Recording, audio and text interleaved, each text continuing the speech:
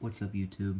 In this video, I'm going to show you how to update the firmware on an airport device.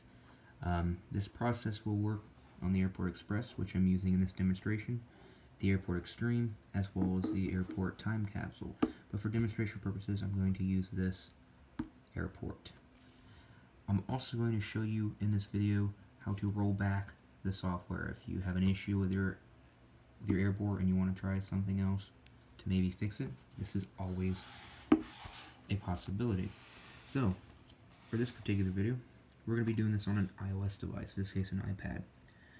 So the first thing you want to do is go to the App Store and download an app called Airport Utility. It's an Apple app that will allow you to change the settings on your airport. So let's go ahead and launch that. So, once you launch it and you're connected to the same network as the airport, it's going to break down your network. In my network, I have an Airport Extreme and an Airport Express that's extending my network. If you're interested in to see how to do that, go to my channel. I have a video on how to extend airport networks if you're looking for some help with that. But anyway, to upgrade the firmware on the device, as you can see down here, it's showing a status symbol next to it. That could be because of an error, or most of the time it's because it needs a firmware update. So you go ahead and click on the device, and right here you can see there's a 1 by the version. This is where you will update and roll back your firmwares. So go ahead and click on that. As you can see, firmware update is available, and it tells you the current version. This is where you would download and install this. You just go ahead and hit download install and follow the steps to install the update. It'll do it all automatically.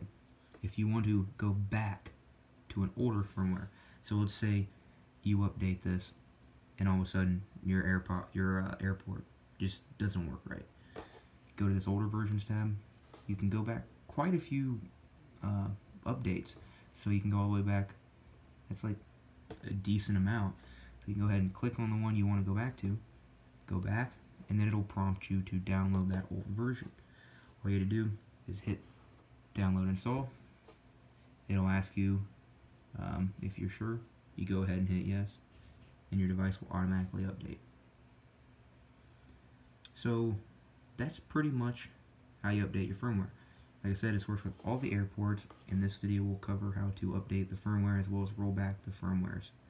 If you enjoyed the video and found it helpful, please leave a comment, like, and subscribe. I'll also be posting more how-to videos. Like I'm going to do the same video with how to do it on a Mac here in the next video. Thanks for watching. I appreciate it. See ya.